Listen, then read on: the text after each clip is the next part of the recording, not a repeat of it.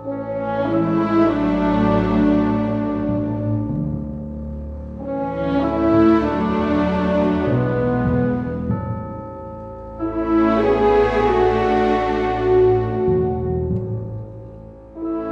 school needs a history, a visible, pictorial, and text of the history of the school.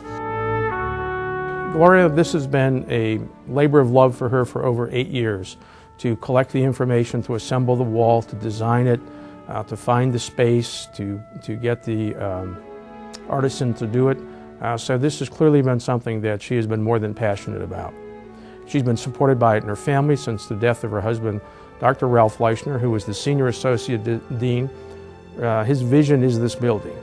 With the new education building, alumni in particular didn't have a connection to the new school, and that a history wall would connect them again.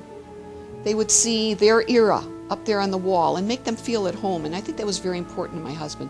He really wanted the alumni to feel like this was their school as well, even though they didn't go to school here.